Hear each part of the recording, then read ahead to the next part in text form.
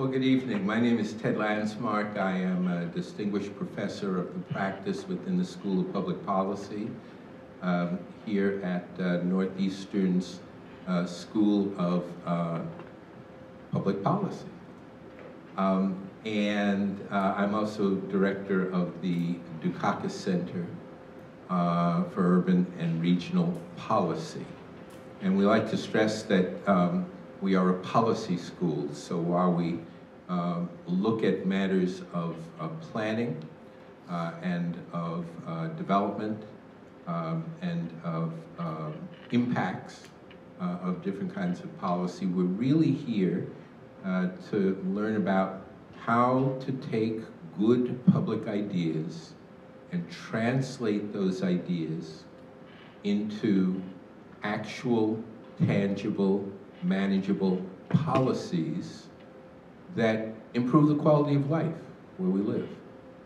This semester, I'm again teaching the open classroom, which will focus on, has been focusing for the past week or so, on issues of environmental justice, particularly as purported solutions for climate change have sometimes had the effect of doing bad things in many of our communities, not just here, but around the country and around the world. And over the course of this semester, we will have a series of presenters who will talk about policy change and activism within the realm of environmental justice, as it applies not only here in Boston, but in other parts of the country and around the world. And I'm very pleased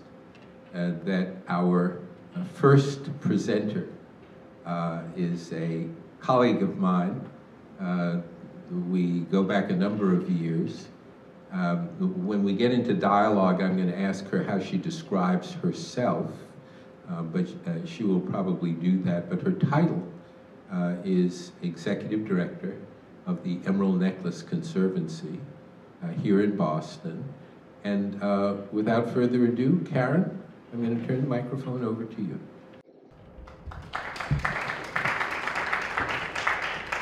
Thank you.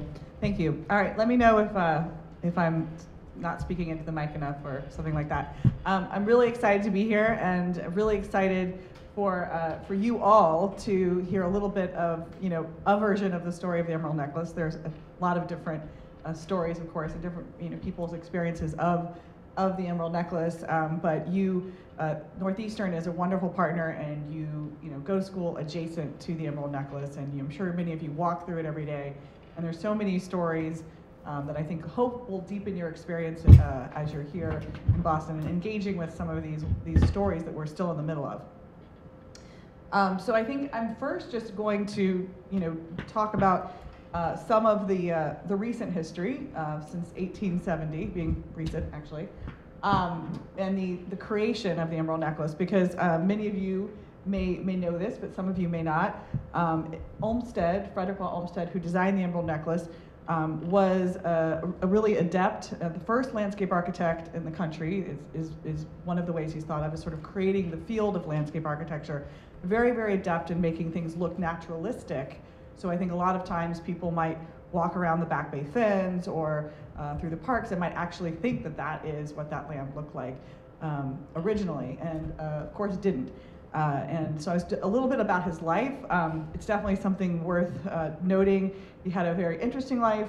There were, things that are still being analyzed, I think, and thought through in terms of his legacy, and that's important. But he also he came to landscape architecture fairly late in life, and he had done a few different things, including running a sanitary commission during the Civil War, which sort of became the American Red Cross. And I think a lot of the work and the things that he learned about sanitation and sort of managing water and thinking about health really show up in his work later.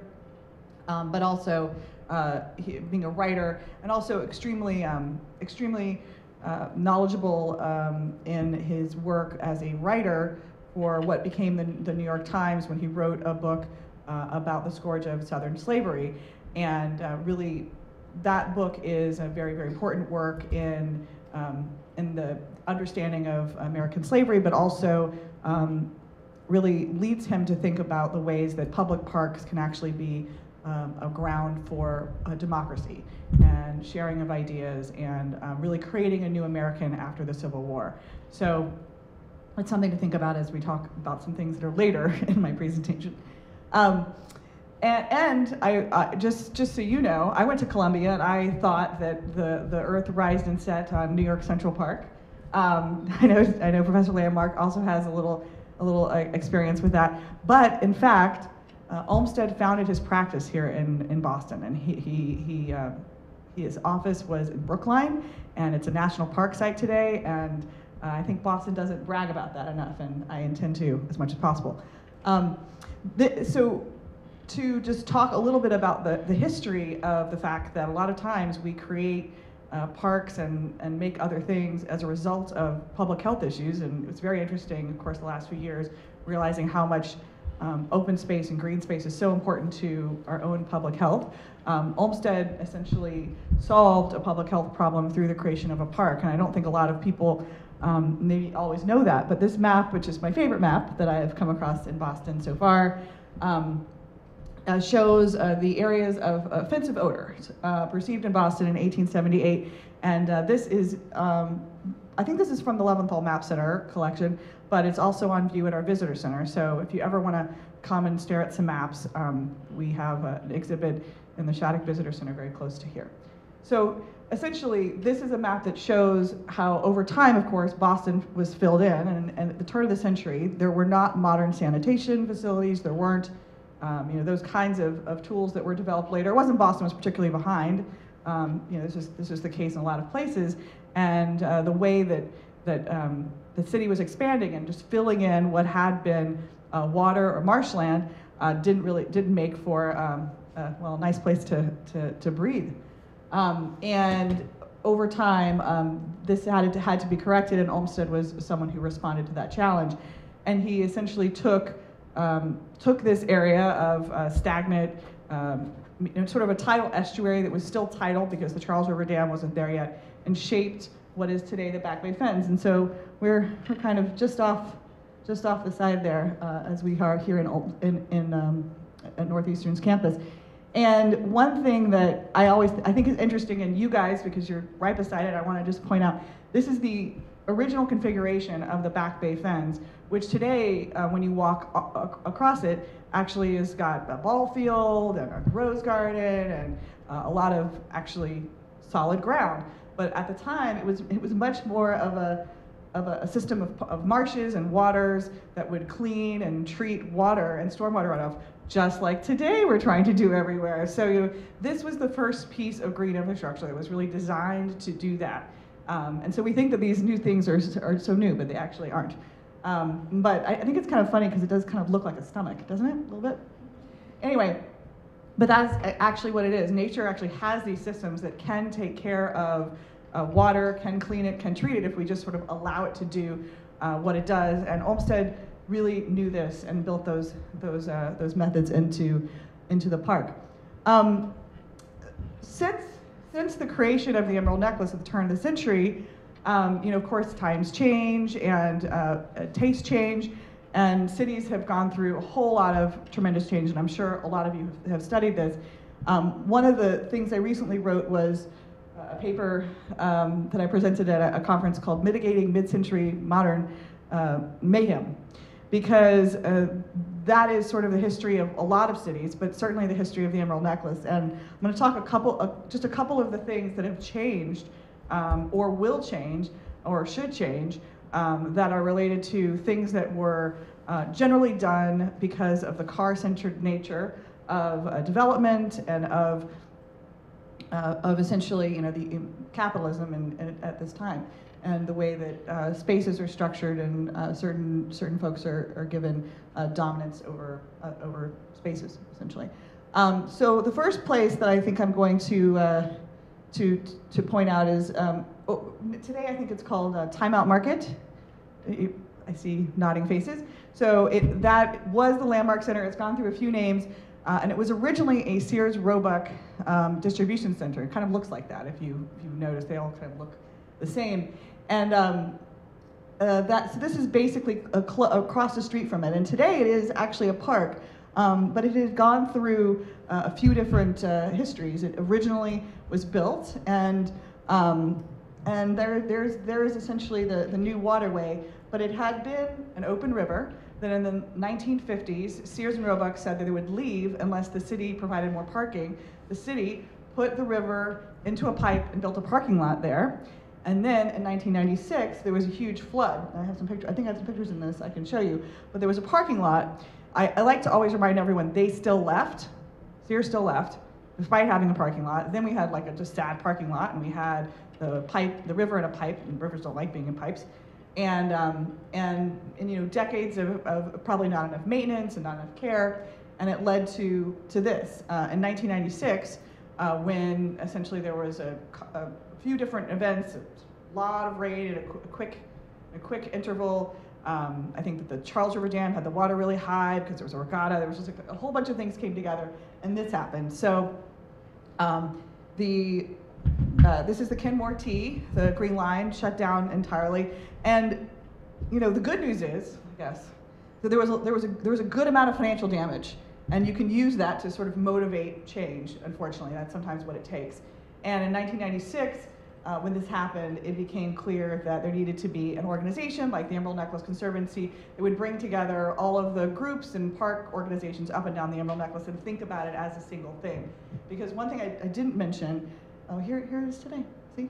So it was a park, then it was a parking lot, and then it was a park again. So it's gone through the whole Joni Mitchell song, like forwards and backwards. Only certain people of a certain age. Anyway.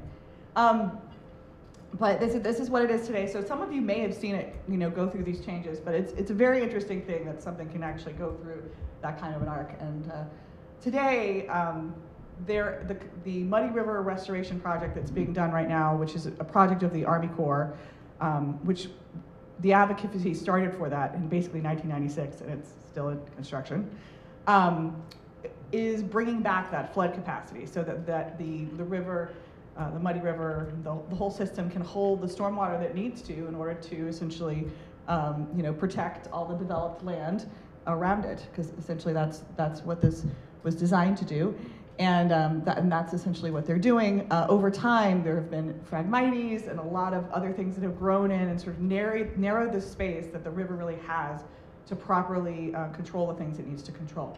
So that's an ongoing project. If you have more questions about it, happy to touch on it.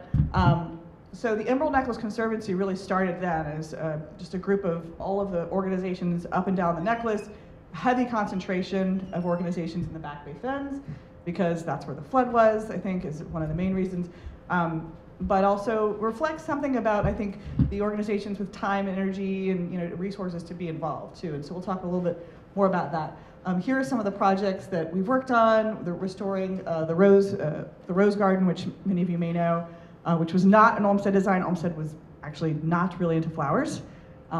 He thought that this looked funereal, you know, flowers and statues and things like that. He thought that resembled death, and he thought that we should have things that look more naturalistic. So that's, you know, his work would be more in line with sort of what you would encounter in nature if nature looked great all the time. There's a series of 7 parks, and the Emerald Necklace Conservancy works with the 3 public property owners. Actually, it's more like 5 now, but the town of Brookline, the city of Boston, and the state all own sections of the park. Plus, we have a little bit of the MBTA and MassDOT, and so all these organizations. And part of my job, and I used to work for city government in New York and in San Francisco.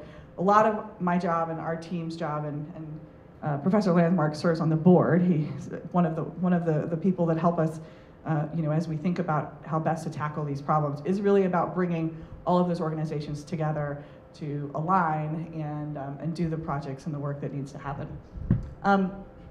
So there's a picture of the visitor center and sort of the different kinds of things that we do. Please feel free to learn a little bit, you know, more if you'd like to on our website, or come check us out at the visitor center.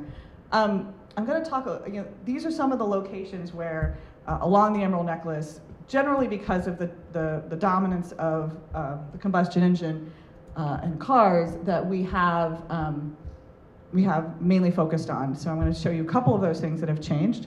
And you can also, again, look more online if you'd like to learn a little bit more about these things. But over the last few years, there's actually been some pretty significant things that have improved the access, and I think the pedestrian and the bicycle access of these different sections of the park. And I think the point that Professor Landsmark made at the beginning about how much of these improvements, who is deciding what the improvements are, how those improvements might serve some communities or other communities, how they relate to property value, how they relate to what type of resources should be provided in any given park, I think is a really great question. And it's been a challenge, I think, for the work I've done in every place, actually. So there was originally an elevated overpass in the area of the Casey Arborway, and then that has come down.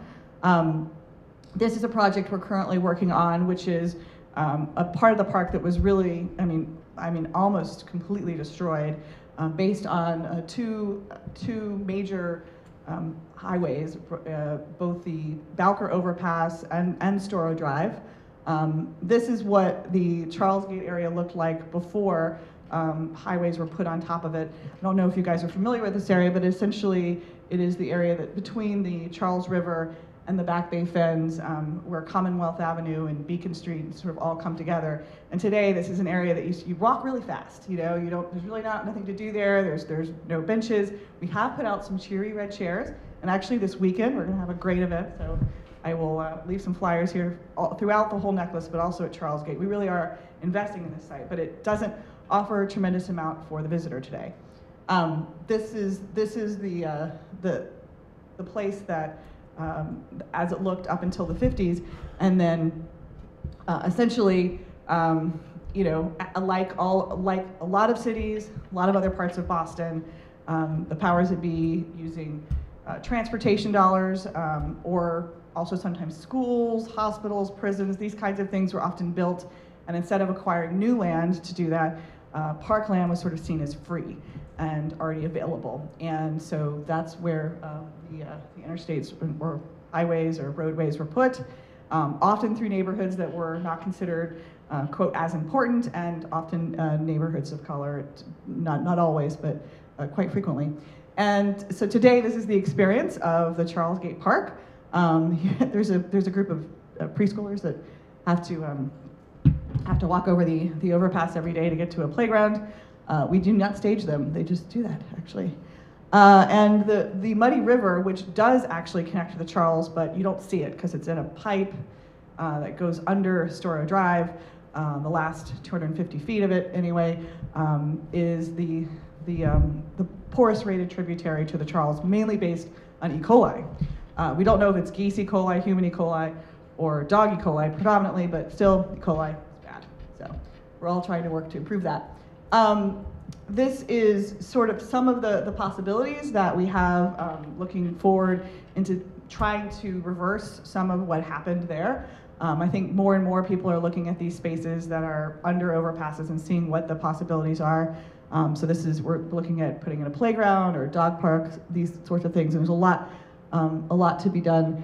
One of the things that's very interesting is right now, a lot of the infrastructure that was put in the 1950s is actually reaching the end of its useful life. Of course, H.H. Richardson stuff seems to last a whole lot longer than that, but the concrete stuff that was built in the 1950s is falling apart. So 2 of the worst bridges in Massachusetts are located in this project area, which is great news because it means that someone is going to spend a lot of money renovating these bridges, and maybe it can be done in such a way that pedestrians and others can be safer. So these are some of the images of some of the work that we are working around right now to better connect these waterways and these parks. You could actually again, go from here, from Franklin Park, to the Esplanade, or from the Esplanade to Franklin Park, and sort of connect through the entire Emerald Necklace. There are possibilities of relocating roadways and doing other things like that. This this here is a location that we are not yet as successful as we have been in sort of the advocacy around the Charlesgate area, but this is currently a conversation that we are deep in, trying to take a possibility of restoring open space now that there's a hospital that was located in Franklin Park in the 1950s by the Commonwealth of Massachusetts. Took a big hunk out of the park. And today, the state announced that not today, I guess 3 years ago, the state announced that the hospital was too expensive to renovate, so they were going to just build a new facility in a different location in the south end. And that site could be used for something else.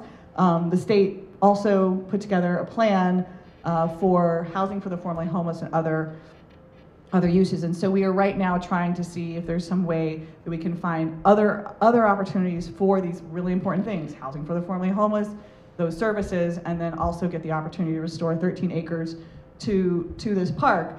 And so just to sort of show you some of the analysis of the communities that Franklin Park serves, they are predominantly the communities that need open space most. We know from research that low-income communities that have less time and resources to travel, neighborhood parks are more important. I mean, this is kind of logical, but you have to sort of remember that if you have limited time with your family, limited resources, you don't have a car to go wherever, take that kind of time. Having neighborhood parks, both for health, for air quality, for all the things are so important. So this opportunity is a really important one. And let's see. And also we've been doing some analysis of just sort of showing how much of Franklin Park is not really free and open all the time to people already. The zoo, the golf course, these kinds of things. Because I think this is some of just the work that you do when you're trying to explain sort of a policy goal as simply as you can to folks that, of course, want to make sure that we have all the services that we need. So that's a lot of, I think, the job that we try to do at the Conservancy is sort of find opportunities for making all of these things work in the same, and satisfy all the needs. I think I'm going to not dwell a lot on the details of this, but it has been it's a long and important conversation as we talk about how we could potentially provide those services on another site that's just outside Franklin Park and also owned by the Commonwealth of Massachusetts. And the Emerald Necklace Conservancy and many of the community members and others that we've been working with have had the radical idea that two state agencies could coordinate and co-locate both an electric bus facility and all the services, and that's something that is an ongoing conversation. And it's been really fascinating, some of the conversations around this. Certain neighborhoods were more involved in the conversations and other neighborhoods were less involved in the conversations as the state has been doing its work. And the state never evaluated alternative other sites just to sort of make sure this was the best site. And it's been unfortunate, because I think if it had been many other sites, they would have. I think we also are dealing with a lot of major challenges in our city today, and a lot of cities. So we also want to find these easy, quick solutions. Unfortunately, many of them aren't easy or quick. I've been really, really thankful that the Northeastern students in the graduate program with Professor Landmark and others' leadership has provided us some essentially assistance in sort of creating visions to remind people that there's a lot that you can do if you have 19 acres just outside the park too. And showing people that a bus facility could have other things located in and around it, because today we're doing electric buses. We need electric buses because of air quality improvements that electric buses bring, and see if there's ways to co-locate other types of facilities, other types of development that could provide for a lot of these needs that we need. And this is an analysis that we've been trying to do to remind people that actually both projects are working along the same time frame. So if the guy one hallway and the other guy could coordinate, it'd be really awesome. The last thing I wanted to touch on, and I think Professor Landsmark and I are going to spend some time talking about more, is that the Emerald Necklace Conservancy, we've been very involved with thinking about the bicentennial of Olmsted's birth. So this year is the year he would be turning 200, and how best to mark that, how best to recognize the work here in Boston. And as we were starting to plan it, we realized that we were in a room with almost entirely white people, almost entirely sort of folks from the sort of landscape architecture world, and but we really weren't talking about the planning with all of the communities that we needed to and wanted to in the process. So we started thinking about, how could we do this? And it was right when COVID was starting, and we were in this, a very strange space, but we knew that parks were just so much more important, always have been important, but even more recognized. And we essentially started working with a leader that I think Ted and others introduced us to, Stephen Gray, who's a faculty at Harvard, and he helped us think about how we might really do something different with this, and not just recognize or sort of celebrate the designs of Olmsted, which of course are, masterful, but think about, what are the principles that Olmsted's work brought in terms of shared space and shared health. And so now we've been working with a coalition of organizations all across Boston and sort of focusing on those shared principles that his work brings. And these were the ones, as we started to work with community members all over Boston, that we felt like really brought to the fore what we wanted to try and recognize this year. Public health, shared power, the things that this democratic space can do for us. And it really felt quite powerful, actually, during the last couple of years, about sort of how we could sort of rebuild and also cede power to other others that haven't been as involved in the conversations about space and spatial equity, essentially. There were a few studies that Stephen did that were really helpful. Number one, looking at our park advisors. So we have a board of organizations that provide us feedback on projects and come to meetings and talk about access improvements. And what we were learning is that many of them were very much located around the Back Bay Fens, which is where we originally were founded. There was a flood, but not as many in the Franklin Park area. But then, of course, we realized those are the communities that we wanted to really make sure were most connected to our work. So how could we change that? This is an analysis that Stephen did that sort of showed us where BIPOC populations, where elderly and other populations that we really want to serve, where was the greatest park acreage, and how was representation working on our park advisors. And what we, the Franklin Park Coalition is an amazing organization. It's been around actually longer than the Conservancy. It's definitely been represented, but we need to weight that differently. We need to provide more opportunity and change kind of how that works. So one thing that Stephen recommended, and the board embraced, really happy that the board not only embraced, but we funded this year, was the creation of a committee of neighborhoods. So community leaders from the communities in and around Franklin Park, predominantly but not exclusively, and also really recognizing the fact that folks coming are expert in their neighborhoods and in their work and should be compensated for their time and their work. A lot of times we expect people to come to meetings and be volunteers, but it's time and it's money. And a lot of times in these kinds of public meetings, the only people that are, I'm quoting Stephen now, the only people that are actually being paid in the room are the architects and everyone, and not the community. But the community is really an expert in their neighborhood. So how could we both empower, but really have those folks be the decision makers in this year and in celebrating this year? So these are the organizations that were represented in the Committee of Neighborhoods. We asked people if they wanted to be involved, and a lot of people did. A lot of the meetings did have to happen via Zoom because a lot of this planning was during COVID.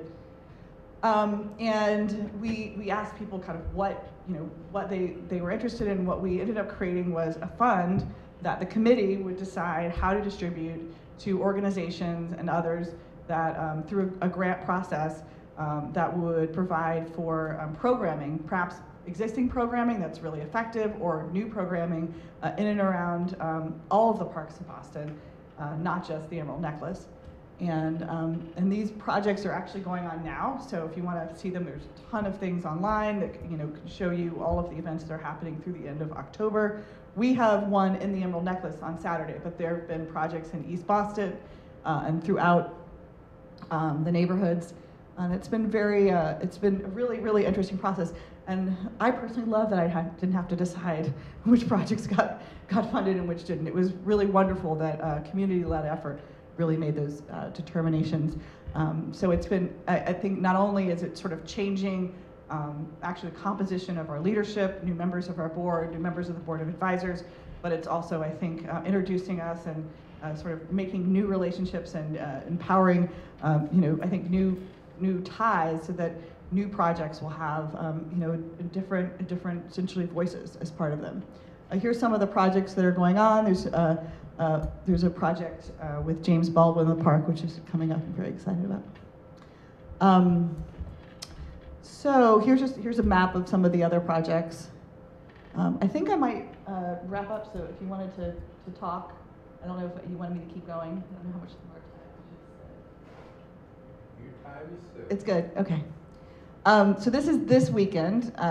This is the Park Fest event that's happening this weekend, Saturday throughout the Emerald Necklace from Charles Gate to Franklin Park. Please feel free to come out and experience it. And then, of course, like I was saying, on the Olmsted Now website, which is the name that the project really came to at the end of the day, on the Olmsted Now website, you will see events that are happening throughout Boston, not just on the Emerald Necklace.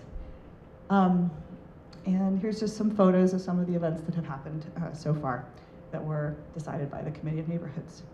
So that, I think, concludes my presentation. And I hope we'll have a conversation now.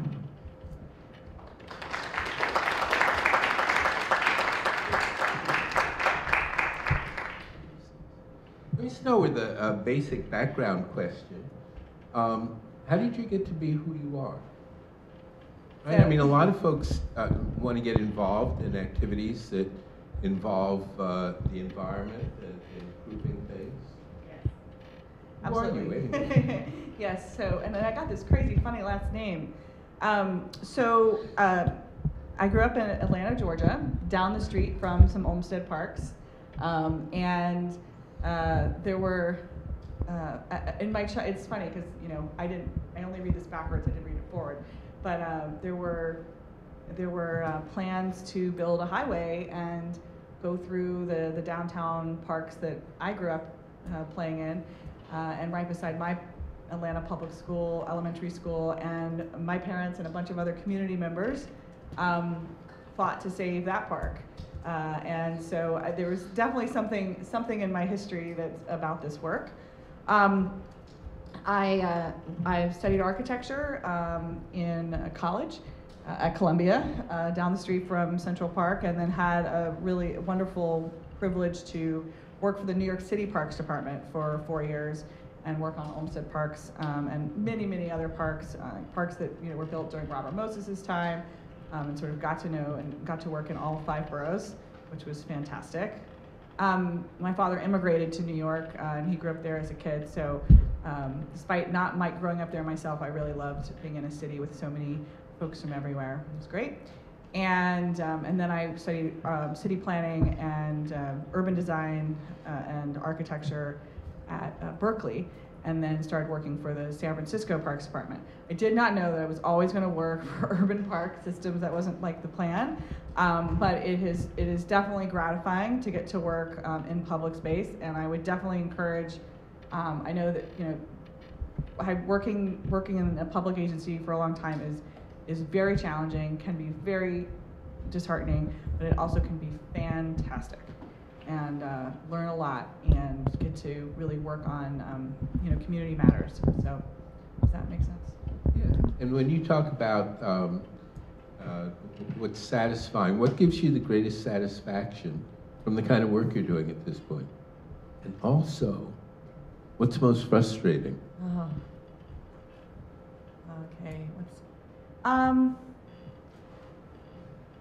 I think it is. I think the satisfying thing is when you find those moments, those places where, oh, they're gonna spend $30 million on this. Let's work with the community to try and make it be something great and not just whatever the government would do here.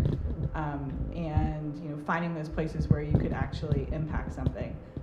And also I think a lot of times the public officials, the public agency staff that I'm working with in most places actually do want to do the right thing. They often just don't have the time or the effort or the money or the resources to do that. And so, with the Charlesgate project, sort of providing some of that assistance, providing some of that design assistance, providing some of that community support for that conversation, it's a pretty great thing when you see the public agencies and the community come together. That is really satisfying. And being there to listen, to talk to people and engage with them and really help focus them, because sometimes it's sort of hard to communicate with officials or public agencies that have very structured ways of working, and sometimes I feel like I get to be an interpreter, and that's pretty fun in some ways. What's frustrating is, when government disappoints, when it doesn't, it could do something, but it just sort of doesn't, or it does something in a way that isn't what it could be. Because I think government can be fantastic, and it can be really disappointing at the same time. So that's hard. And then I think also figuring out, what should public agencies be supporting versus foundations and nonprofits. I think that's also a very, very open question. But that is it right now. A lot of times it is through these public-private partnerships that we make things happen. You described a meeting early on in the process of celebrating Olmsted, where you and some other folks looked around the room and realized, or at least observed, that basically the only people who were in the room were white, and I should also add primarily professional, and that they seemed to be the only ones who loved these parks, or at least had the authority to make decisions about them. That's not uncommon. Yeah. I mean, most of us sit in meetings where you look around the room and almost everyone who has any power or influence over policy making is white.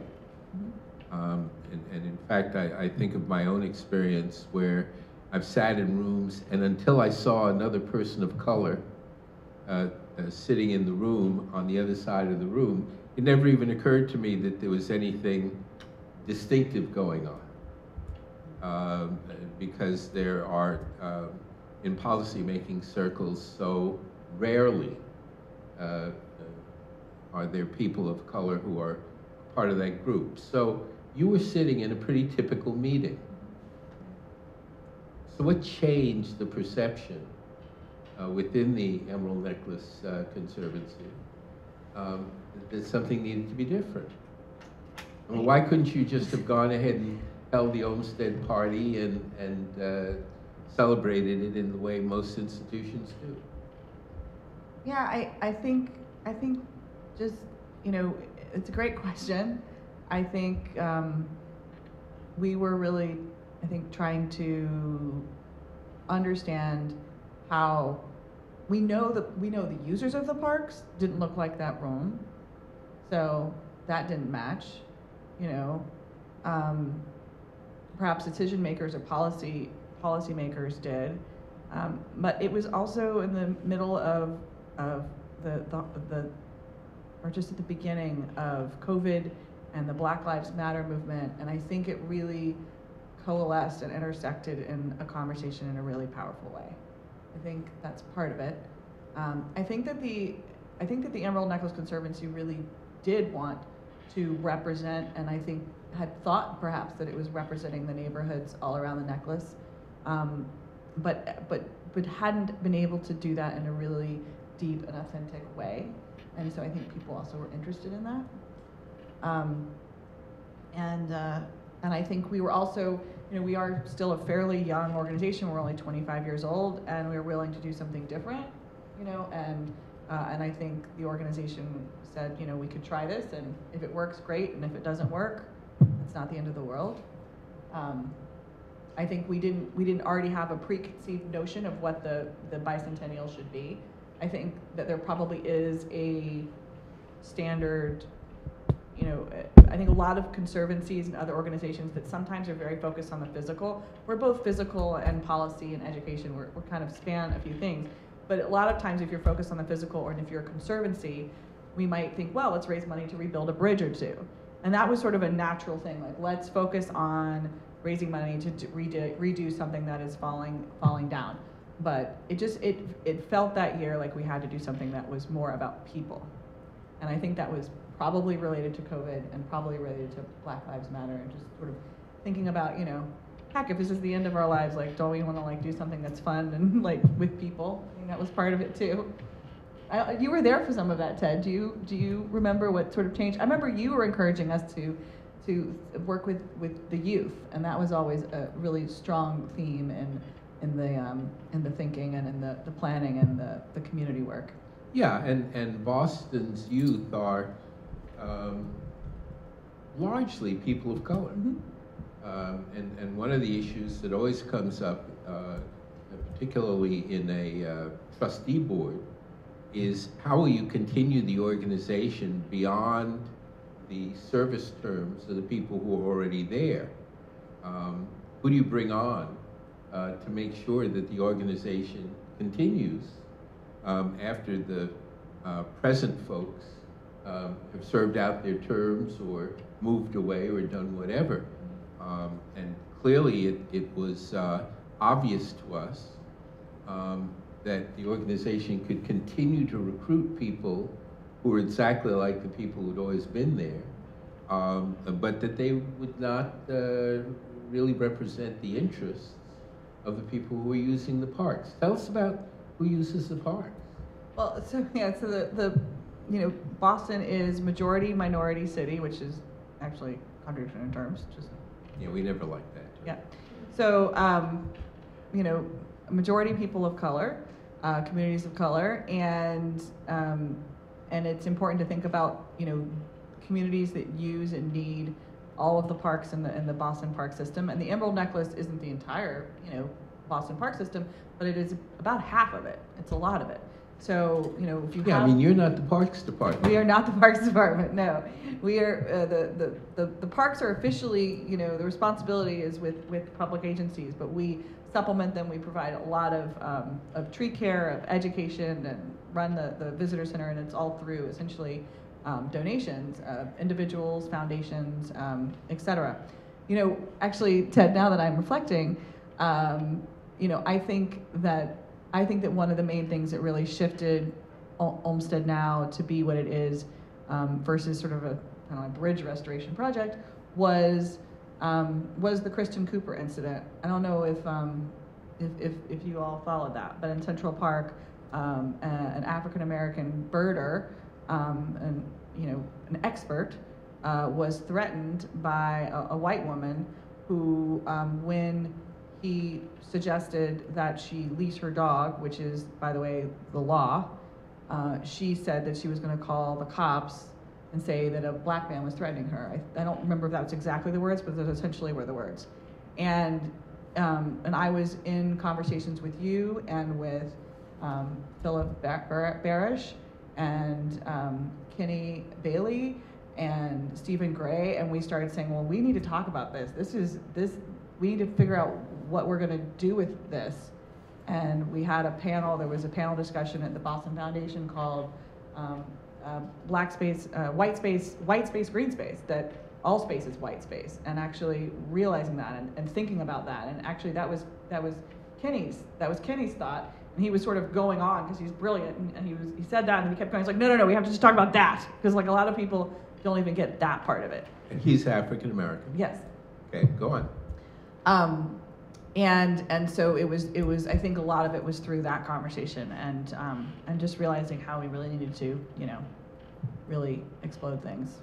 Yeah, you know, a key question that came up, and I'd appreciate your response to this, is one around who feels like they own the parks.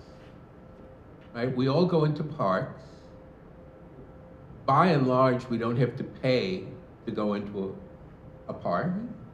It's viewed as an open space like the street.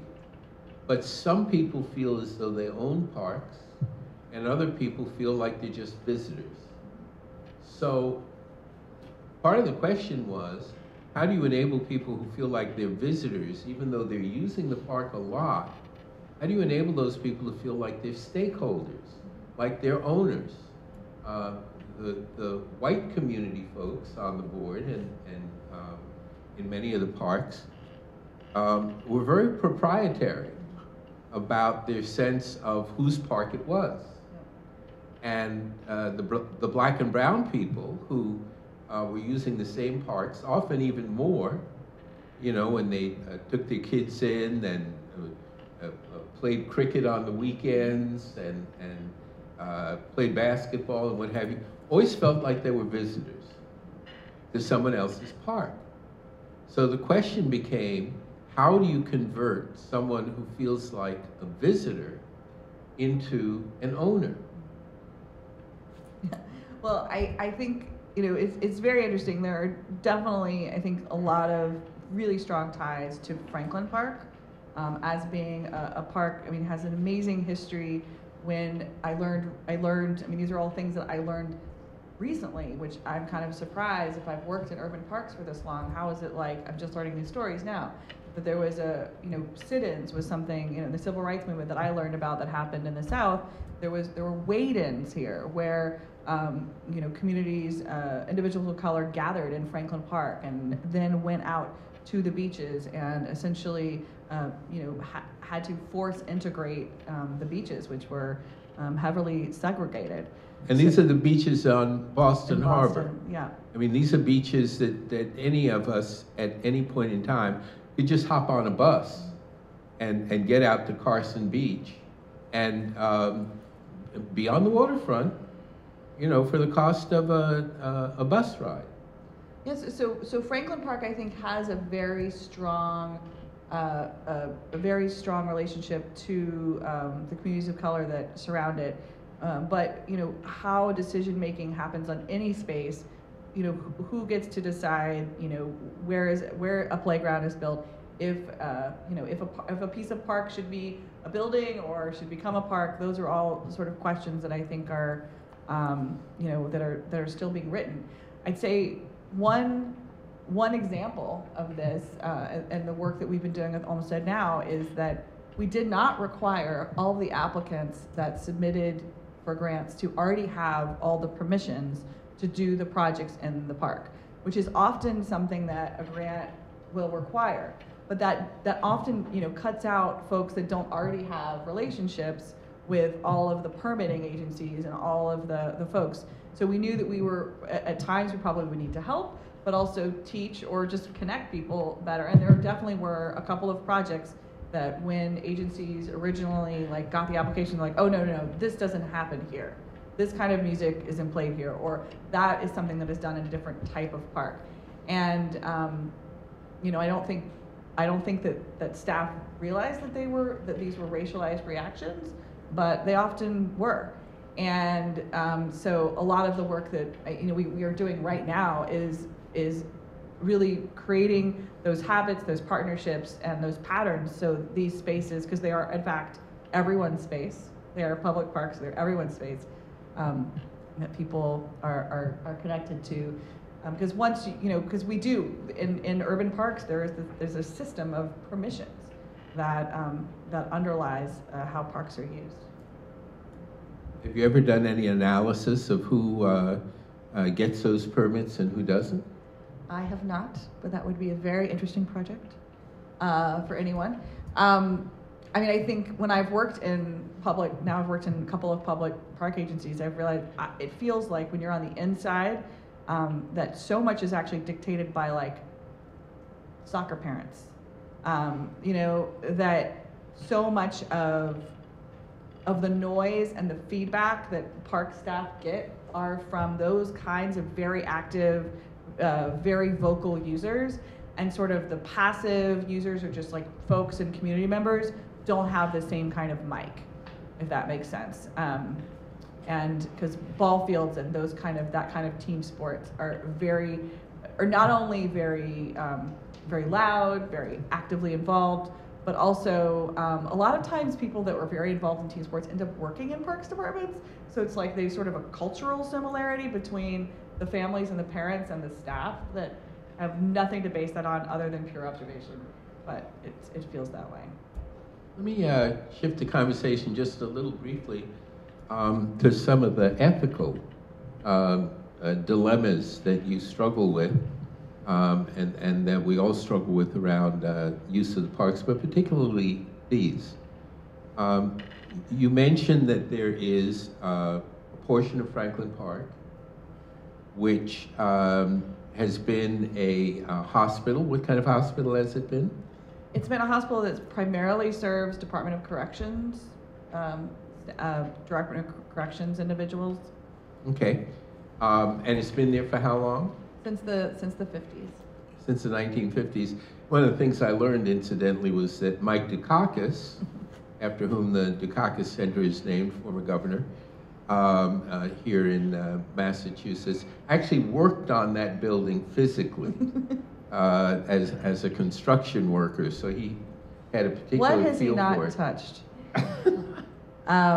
Yeah, he was a young man, I think, in a summer was working on building it, and he's like, that was a bad idea then, and it's a bad idea now. Right. So for many decades, there's been this hospital. It's been on the edge of the park, one of the edges of the park, not particularly close to public transportation, and it's been on what, 13 acres, you said? Yes, 13. 13 acres, okay. And it's outlived its usefulness. And so public authorities decided to shut it down, move the residents of that place to a different location. And Emerald Necklace decided to fight for having the site of the park, of the hospital, become a park again. Throughout this period, there's been a lot of discussion about what to do with people with opioid addictions who are living on the streets on Mass and Cass. And at various times during the Emerald Necklace's work to have this area returned to a park, the idea came about, well, let's just take these homeless opioid addicted individuals and put them in the Shattuck Hospital. So at one level, you're fighting for a park. At another level, the appearance emerged that you were against working on behalf of the well-being of homeless people and people with opioid addictions. How did the organization deal with that dilemma? It was extremely hard, because of course we, we all live in cities. We all understand the challenges that all cities are facing right now. My staff has Narcan training. Like we actually really get it. Like there's a serious need for these things, and that's why we really wanted the state to do the analysis to show that the Shattuck site was the right site. But I think the way we've been trying to do that is not just sort of say, no, this is terrible. We've been trying to develop other alternatives. And Northeastern has helped us to do that. And also, when I think a lot of times policymakers say, oh, this is a really easy solution, we can just do this, we, sometimes part of our role is just to point out, like, actually, their plan still requires X number of years and X number of millions of dollars. And and also pointing out that when the state says these are really, really important needs, like so important, and then they fund them for $0.00, and instead suggest a 99-year lease that a private agency comes in and does it. So tried to point out sort of the places where really the right thing isn't being done for the population that's trying to be served. But it's a tough place because the easy headline and the easy story is parks, for fancy people or, people on recreation and have free time versus, the public health needs and housing for, for folks that need it. And that dialogue, sells papers. It reads well in a headline, but complex conversations about opportunities and different ways of designing a site to incorporate multiple uses, like that doesn't roll off a tongue, and that doesn't grab a headline. So the best way that we found was just to reach out to many of the communities around the park, some of which had been engaged in the conversation, but others that hadn't. So it was clear that it wasn't just the Emerald Necklace Conservancy, that there were organizations all around the park that also didn't necessarily find the state's proposal compelling. And so that's I think the main way we've been trying to do it. And I think just also reminding people of the that we want all these things. Housing is important. These needs are important. And it's a challenge because I think we don't want to be an organization that's just like, we only want to talk about parks and we don't care about any other issues. But some people could say, well, actually, that's all we're supposed to talk about. That's what our organization is. We're supposed to be about the parks. Maybe I'm undermining the power of the organization by even considering the other issues. I struggle with this actually. Right now, when we look at projects that are new development that is being proposed in and around the necklace, and community members are asking for that housing or those projects to be denser and bigger and provide more affordable housing, that's great. But it also means that more shadow might be cast on the necklace. Is that for me to care about? Should I just let housing advocates worry about that and just try and stay in the park lane? Or do I realize that this is a big complex city that we're trying to run? And let me ask a related question, without naming names. The Conservancy for a long time was thought of as primarily white, kind of Brookline, Beacon Hill organization.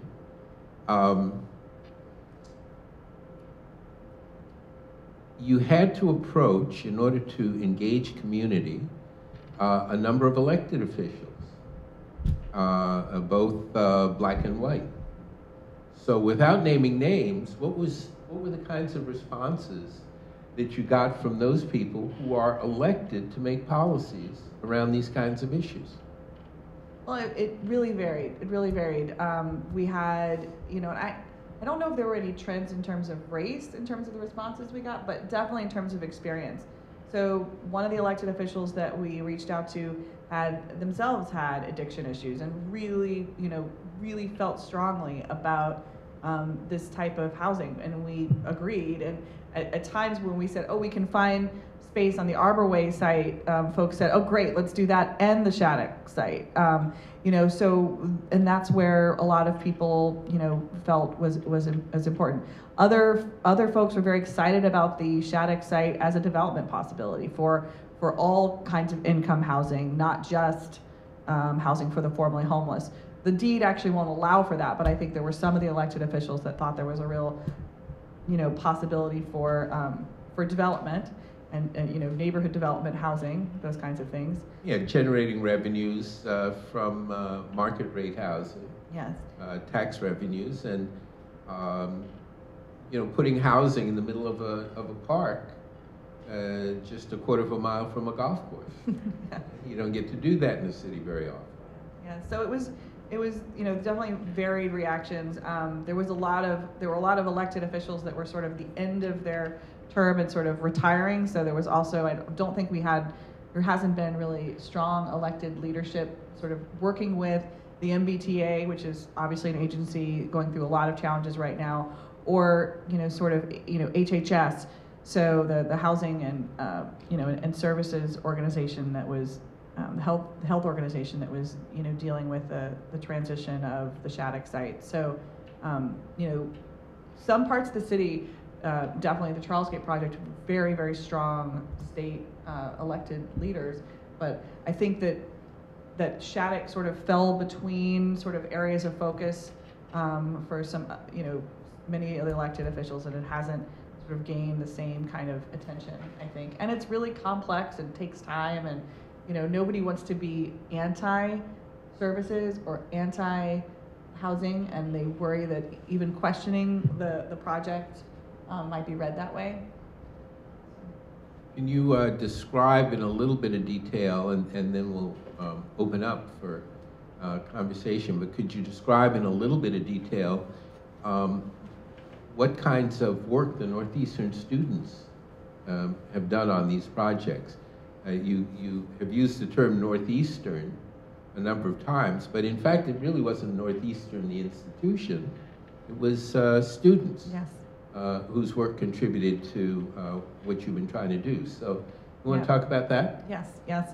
So Northeastern graduate students through the capstone program provided 2 or 3 different reports for us. Number one, they provided a study and they analyzed sites all around the Franklin Park area for other publicly owned or other sites that could be used. So that was a great report, sort of showed how the Arbor Way Yard site was potentially one of the most viable in terms of size and proximity and sort of other aspects of that site.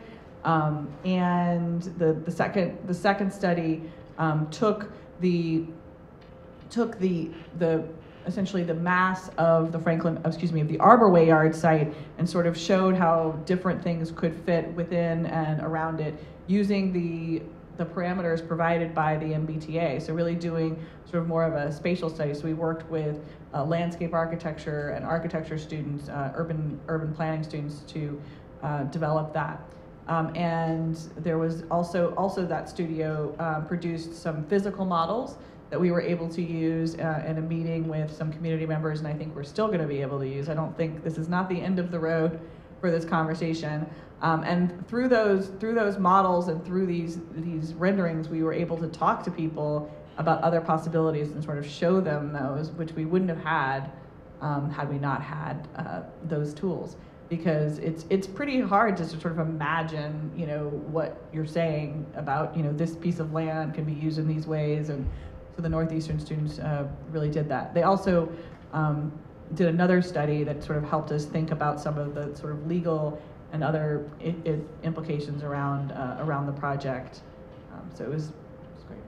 Yeah, so your work as students definitely not only feeds into but influences policymaking for groups such as the Conservancy.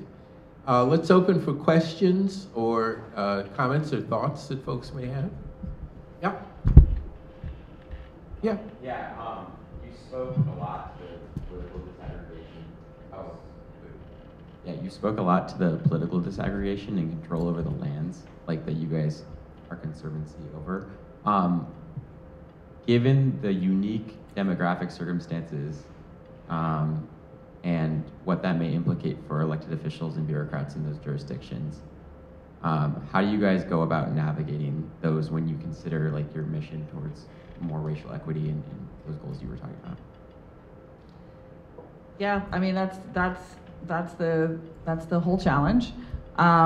We try and develop sort of goals and projects and then work with all 3 agencies. One of the ways one example that we've been most successful in was when, this started before my time. I've been with the Conservancy 6 years, but starting in 2014, the Conservancy, had realized how much the tree care of the entire Emerald Necklace wasn't taken care of. And the best practice for urban tree care is to essentially have a GIS database and catalog all the trees and work to improve them all over a certain number of years. And 7 years is a pretty generally accepted cycle for that. And so the Conservancy developed a plan and met and worked with all 3 agencies, and I think it was a very long, drawn-out process that involved many, many meetings. And actually got to a place where we have signed, MOUs, memorandums of understanding agreements with all 3 public partners to pay for half of all the tree care over multiple years. And I don't know if people really thought, well, is the Conservancy going to be able to raise that kind of money? And because we were smaller then, but we have now raised, we have spent over $2.5 million on tree care, which is like tree pruning. It's not that sexy. It's kind of amazing that, donors were interested in doing that. And I've seen that happen in other cities when usually people pay to like take care of the park like right outside their window. But to sort of think about that as a system-wide thing, I think was really admirable. That was one of the reasons I wanted to come here. That was pretty cool. And so that's one example, but that is a multi-year project and it requires a tremendous amount of focus. And that was before like tree care was really on the brain. I think it was sort of before people were thinking about the urban forest and heat islands and all of the needs to take care of trees. I mean, the good news is that we have a pretty great urban forest in and around the necklace, and we have to keep caring for it. We have to keep investing in it. It means that, we have those benefits right around the necklace, but there also are huge parts of Boston that doesn't have that kind of resources. But now, actually some of the consultants we work with have now developed a tree plan for Brookline, and Boston actually today, this morning I think it was, announced its urban forest plan has come out, and they also have digitized and essentially mapped a lot of the urban forest here in Boston too. But there is not yet a plan, I think, to take care of all of those trees over the period of time that is probably most recommended.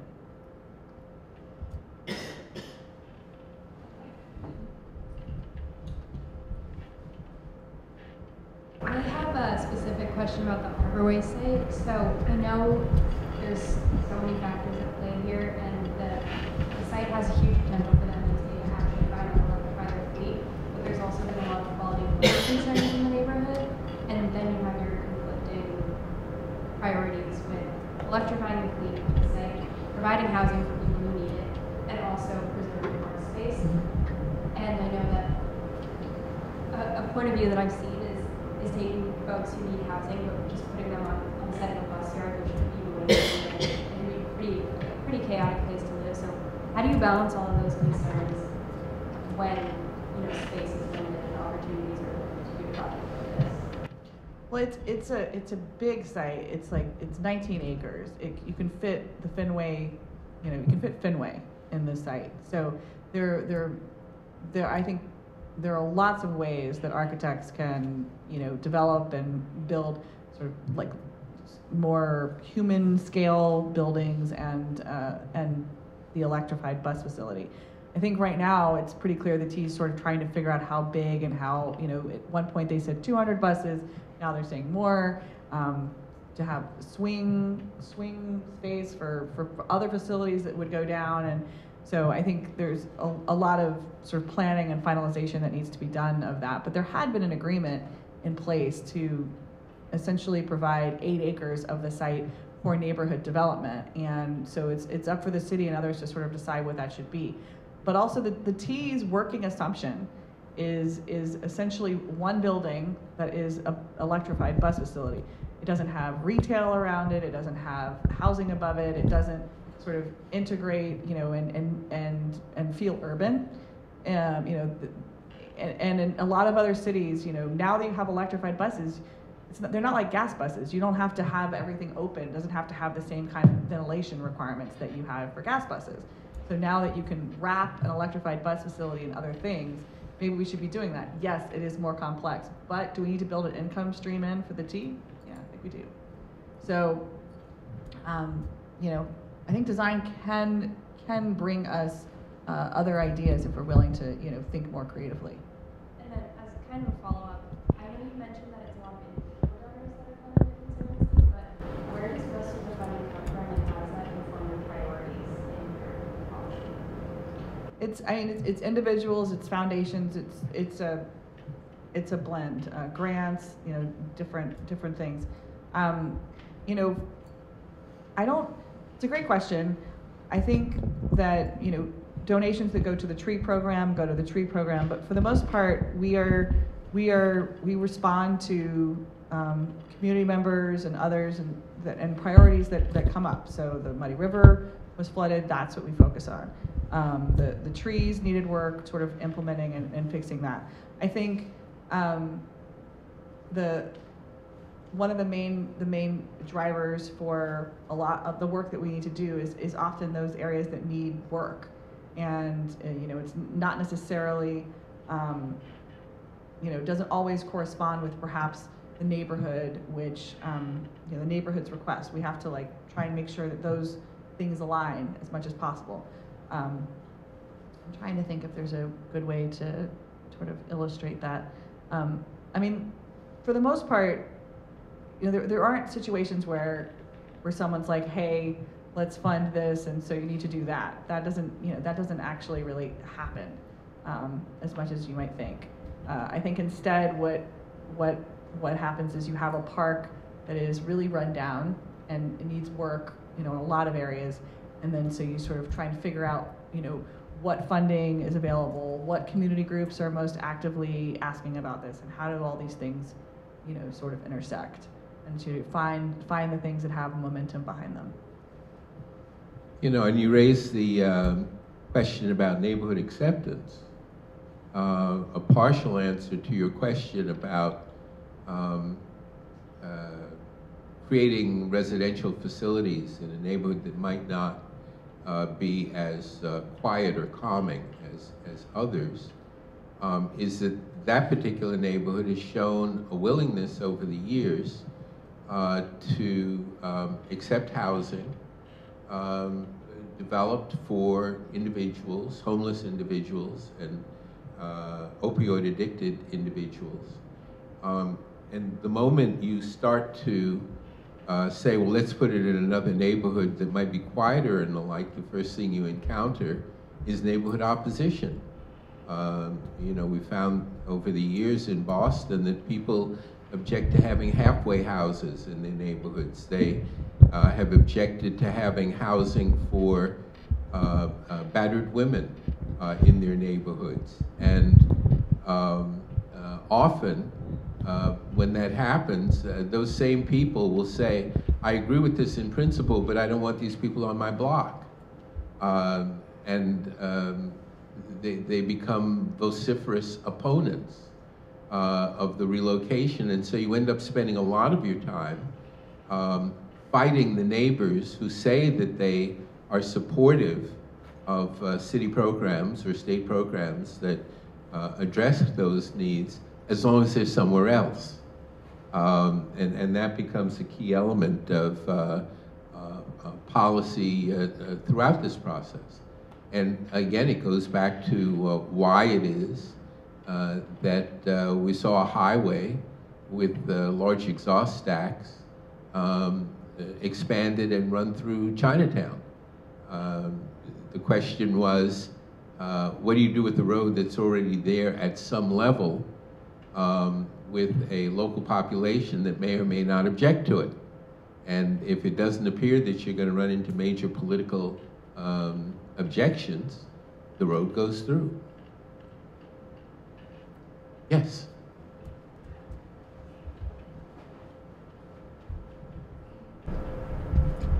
So you mentioned a lot of success when working on policies for Charles Gate Park, but then a lot of struggles when working with Franklin Park. I was curious what specific components or factors of the political and legal landscape led to your policy success when fighting to revitalize Charles Gate Park, and how those tactics could be applied to policy conversations with. Yeah, I think that's a great question. I think there was more political support around the Charles Gate site, so more elected officials that were more clued in and more interested in supporting those kind of changes. But I also think that the Charles Gate project, we were able to start working with community members before the state came up with a plan to redesign the roadways. We didn't have we didn't realize, I hadn't heard, and I don't think it had been, decided that the state was going to be ripping down the Shattuck Hospital. So the state sort of already had a plan when they came out. Whereas the Charles Gate project, we had started working with the neighborhood, and then we heard, oh, that bridge is in bad shape. Oh, the state's thinking about changing it.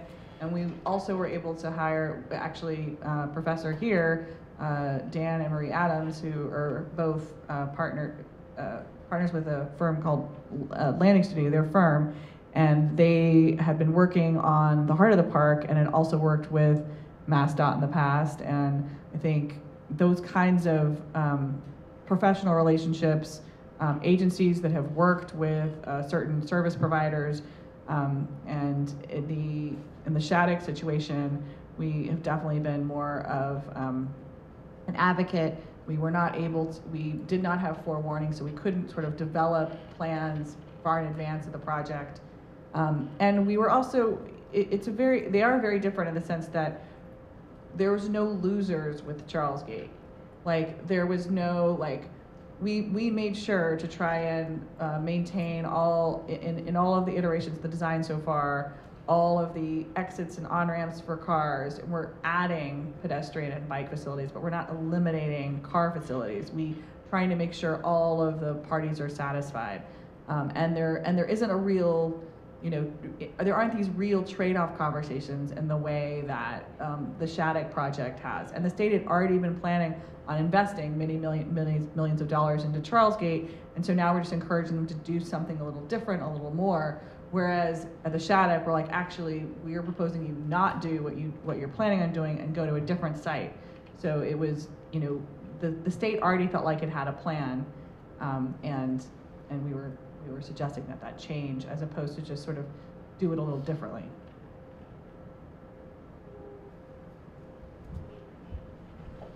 Well, and I guess I will also say, the community was, I think, a lot more engaged and affluent around Charles Gate, and they had more relationships with their elected officials, and were able to probably also encourage them to be more involved in a different way than the Franklin Park communities, which we had a lot more elected officials to try and rally, but with weaker ties, I think, to many of the community members. Could you just elaborate a little bit more on some of the economic class distinctions that you've run into around trying to mobilize folks?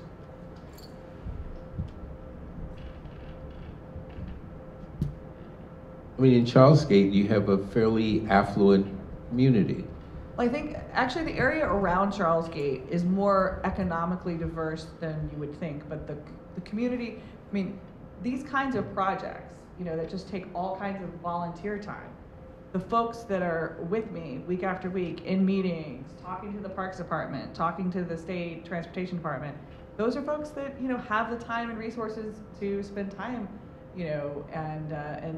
and influence things and, call their elected officials and do those sorts of things. Whereas, the work in Franklin Park, I definitely have, there definitely are folks that are very engaged, and in fact there was an article recently quoting a lot of the community members that have been really aligned with some of the things we've been working towards, but they work full time. They don't have the time and the to spend on these things, and so a lot of times I feel like I'm sort of speaking with their proxy on behalf of certain things, but it's hard for me to represent sort of all the community members that I think would be interested in this, and and we have ways that we try and sort of show community intent with sort of sign-on letters and other things like that, but real community work and organizing work and sort of developing new plans just takes a lot of time and a lot of effort, a lot of persistence, and also really sometimes designing and showing a new vision.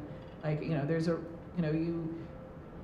it's the value in sort of putting forward another future alternative in drawing form or in rendering is very powerful. And we were able to do that with Charles Gate because we got some early grant funding, but also because there was a real possibility to do that. Doing that at Shattuck was sort of seen as a direct contradiction to what the state was proposing, and much of the affordable housing community, which was very, very supportive of the state's plan, it felt like we were sort of anti-housing or anti-affordable housing by trying to propose an alternative. And that also goes to a conversation that we had in our earlier session around what matriculating students' deliverables might be. That is to say, you might write a paper, but you might do something that's much more graphic in nature because you find that that is a more persuasive way of selling the idea that you're putting forward. So we want to be open-minded about what it will take for you to present to someone you may not know, probably don't know, a compelling idea that encourages them to change their thinking about environmental justice. Yes? I'm just starting to learn about all this and started to read about Olmsted in preparation for this lecture. And I read that he was unable to achieve some of his goals in designing Central Park, like class integration. And I wonder, do you think parks can be the impetus for social transformation? I mean, I would like to think that they could be. I'd like to think that, you know, and Olmsted talked about people of all walks of life coming together and being seen coming together. I think those are his words, and I think that that is a really important part of the American experience. And, you know, and I do think that that can happen. I think that we do have a tendency, particularly since the 1950s, of creating sort of quiet parts of parks and, you know, busy parts of parks and places that have this kind of need and this kind of need. And I think, and really, you know, coming up with facilities or changes or investing in parks in such a way that everyone feels welcome doesn't always happen. And, you know, maintenance and the ways that we are not funding basic maintenance in a lot of cities because of the way public resources are allocated to parks. You know, parks receive usually less than 1% of a city's budget, and does in Boston. And if you, and also this on the state level, if the parks aren't in a good shape or don't seem to be cared for, then that can feel like it's communicating something to the park users. Oh, this isn't a very nice park, or it's not safe, or it's not well cared for. It doesn't feel welcoming, doesn't have bathrooms, or doesn't have those kinds of facilities. So I'd like to think that, you know, we can all kind of come together and that could be like a truly equal free space. But I think, you know, the landscape is actually quite varied. And our parks in Boston can sometimes be very surprising in the diversity that you find in them. When you drive up to the outer edges of East Boston, for example, a neighborhood that has traditionally been thought of as either old Italian or more recent Latinx, one of the first things you see is numbers of Muslim mothers in hijab with their kids walking along the beachfront there.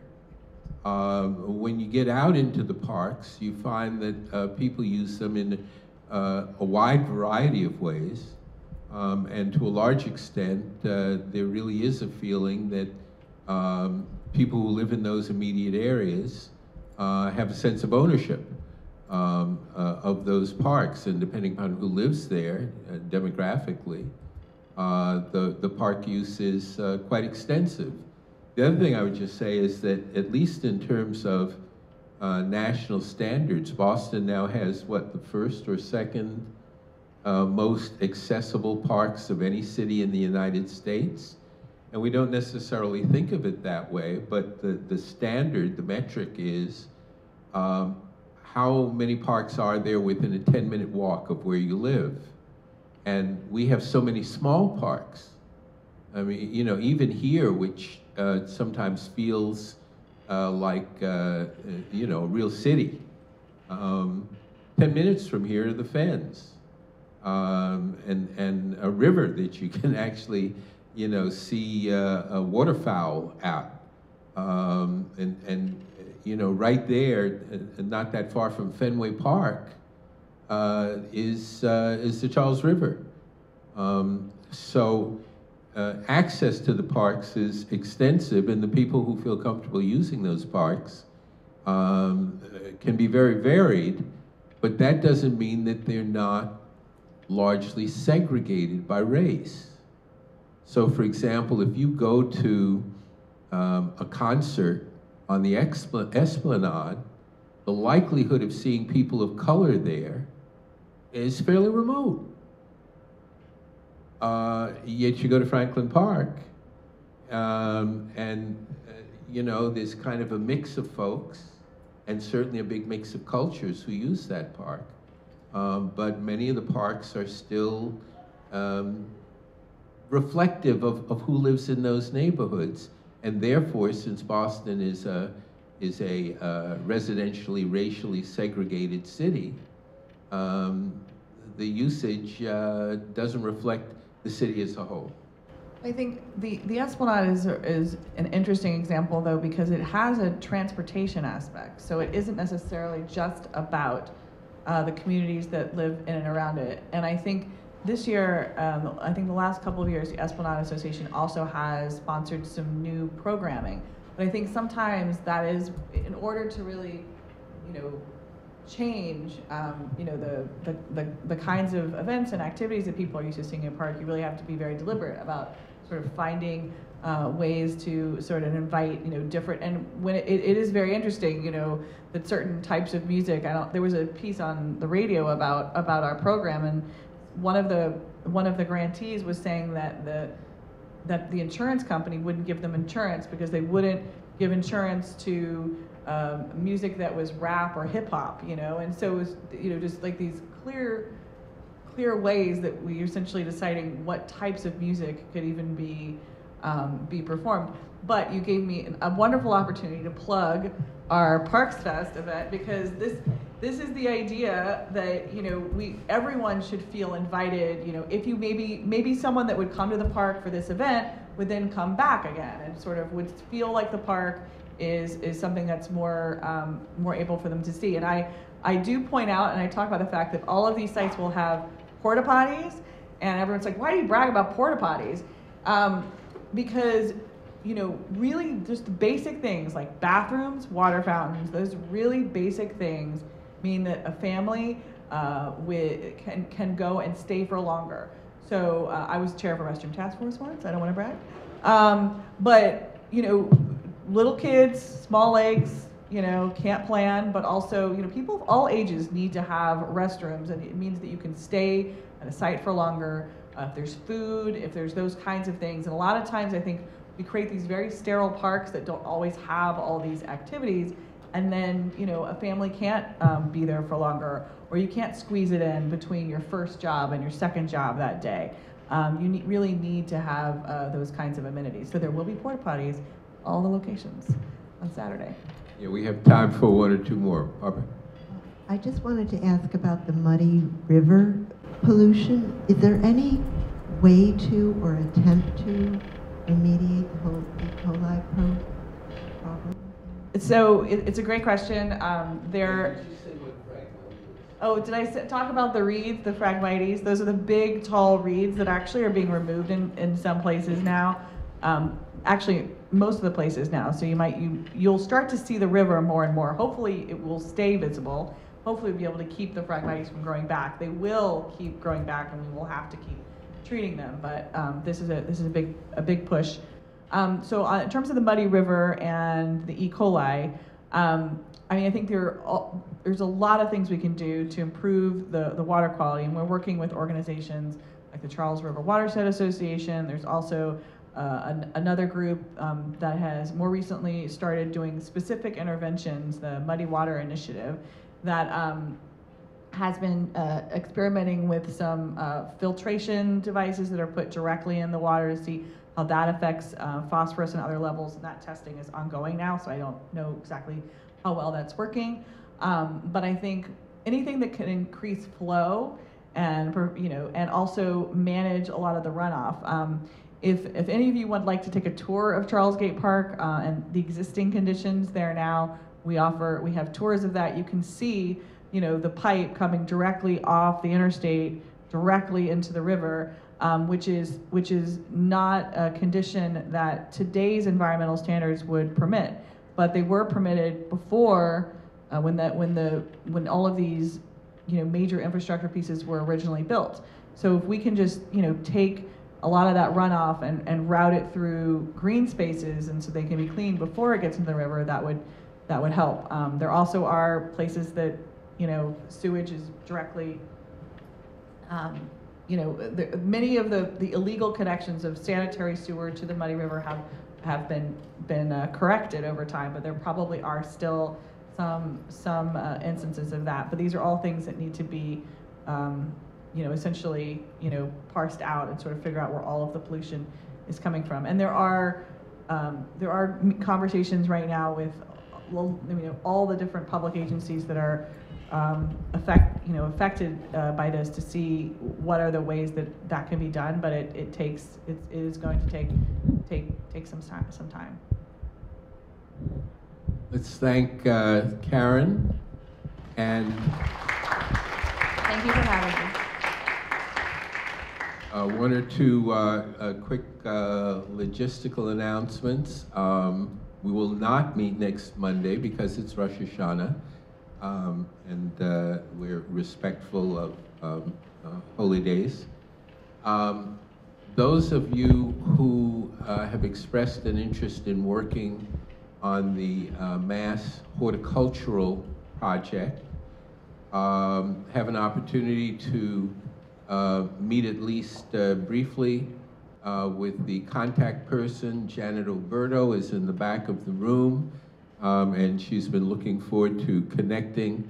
And if it's a project that you are thinking that you might want to connect with but haven't expressed an interest in yet, she's here, and you can talk to her.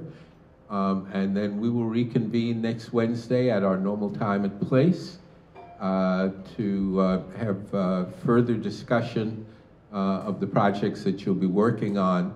And I'll want to see at least a draft proposal for what it is you're thinking about working on, and any partners you might be thinking of working with, a week from Monday, not this coming Monday, but a week from Monday. So you have about 10 days to shape up your draft proposals. Are there any other questions or comments for this evening? Once again, let's thank our teaching assistants for the great job that they did. And we'll see each other next week.